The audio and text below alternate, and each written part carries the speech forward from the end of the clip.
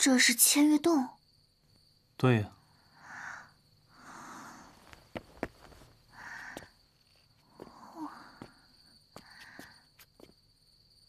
没想到这么温馨雅致的。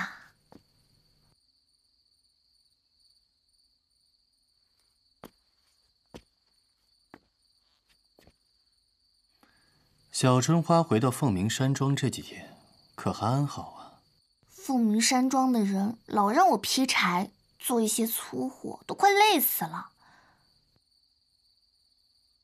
还是哥哥对我好。哥哥，这好冷啊，你不冷吗？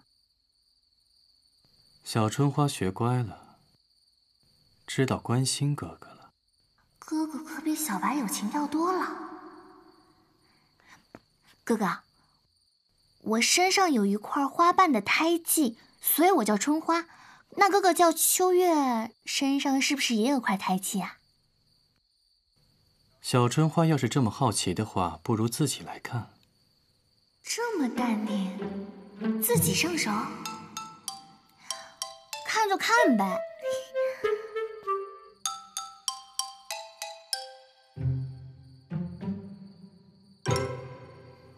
没关系，哥哥给你轻薄。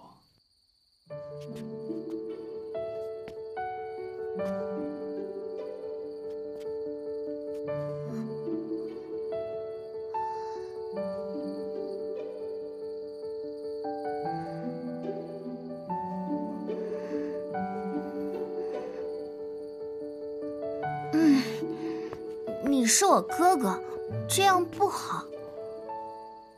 自家哥哥怕什么？自家哥哥才要有点分寸。哥哥这么疼你，小春花是不是应该帮帮哥哥？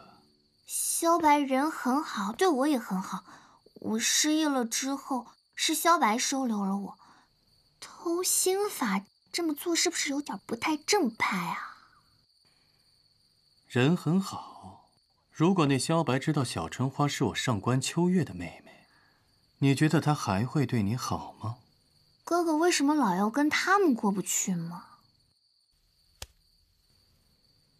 傻妹妹，我们与正道素来势不两立，偷心法是有风险。如果妹妹不想去呢，也不是不可以，留在千月洞陪我就好了。萧白可是我的真命天子，不能见面，那岂不是连日久生情都做不到？既然哥哥这么需要这心法的话，那我务必是要回凤鸣山庄去试一试了。不过，我可不能保证一定偷得到啊。这才是我的好妹妹，小春花放心，哥哥会在暗中保护你。那我现在就回去了。顾星主，送小春花回凤鸣山庄。是。